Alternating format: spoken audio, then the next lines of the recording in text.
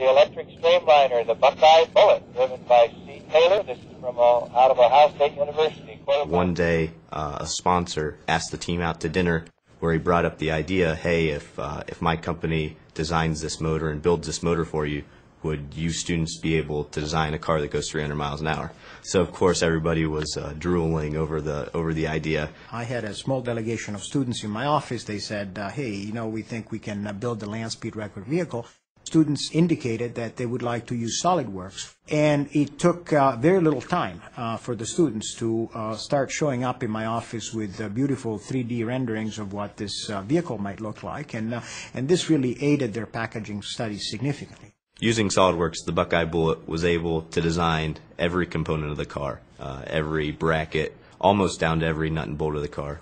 We really wanted to get a good idea of, visualizing the car, where we would run into interferences and things like that. Like a suspension system in a car takes up 10 or 12 cubic feet of room, but on ours it has to take up 1 cubic feet of room, and it has to be just as strong.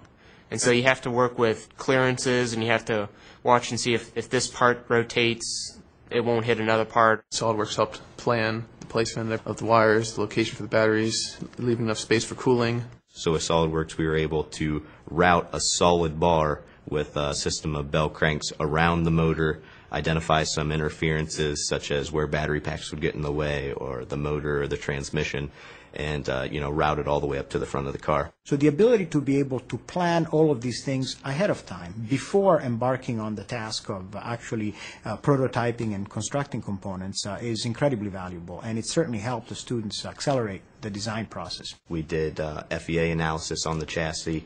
At that time, we built a 1/3 scale model after we did CFD testing. In 2002, we actually started the build of the chassis and the body and things like that. We have 2 deadlines every year that are very clear. Speed Week and World Finals Week at Bonneville are fixed dates. And this is a great learning experience for the students, by the way, that in some instances there is this one firm fixed deadline that just needs to be met. I mean, you can come out here in the summer and there's going to be kids every night of the week out here till 3 or 4 o'clock in the morning. They're really dedicated. Some people even slept overnight here, sleeping outside in the garage, waking up a couple hours later, continue to work on the car. Definitely the salt flats is the pinnacle of the year.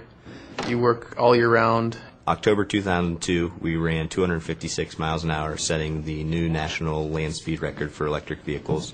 August of 2004, we became the first electric car to break the 300-mile-an-hour barrier at 308 miles an hour. October 2004, we became the fastest electric vehicle of all time at 321 miles an hour.